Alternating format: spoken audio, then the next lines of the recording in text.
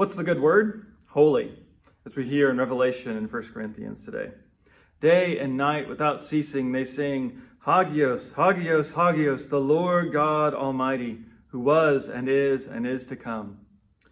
And to those who hagios menois in Christ Jesus, called to be hagios, together with all those who in every place call on the name of our Lord Jesus Christ.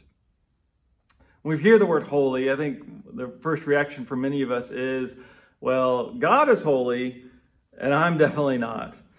It's one of those words like perfect or righteous that it just makes us aware of how much we're not that. And it's not a word we tend to use for ourselves, right? I don't know how many people tend to refer themselves as holy, and if we find people who do, we feel like they're acting like they're better than us, right? And so it can create shame. It just reminds us of all the ways we fall short and we aren't who we're meant to be. And yet, Paul uses this exact same word to describe the Corinthian church at the beginning of his letter to them. A letter that addresses a lot of problems that were going on with these believers, of divisiveness and fighting and greed and problematic sexual practices. The list goes on. And yet, Paul will call them holy or call them saints. That's one of the other ways that we translate this word. At its root, being holy is about being set apart. And that doesn't necessarily have in it this idea that one is bad and one is way better. I think a good example of this would be something like Christmas, right?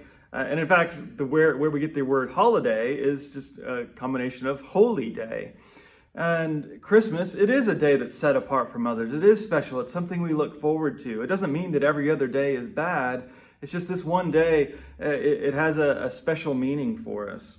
And so it reminds us that we need enchanted and special and unique times and maybe even spaces. Maybe you've been in a place, in a cathedral or in nature that you would say it felt holy. And along with that, I think that should also influence how we see ourselves. We should see ourselves also as uniquely created and uniquely loved by God. We're also in process. We're being holied, if you want to use the word that way. The word that translations usually go with is sanctified. But again, it's the same concept. That's what Paul says is happening to these Corinthians. And it's in Christ. It's not our own effort that makes us holy. It's Christ that does. And when we're in Christ, little by little, that process is hopefully happening in us. And so it is about how we see ourselves. We shouldn't look at ourselves with shame. Even though I know all of us do struggle with sin, we identify first as a saint.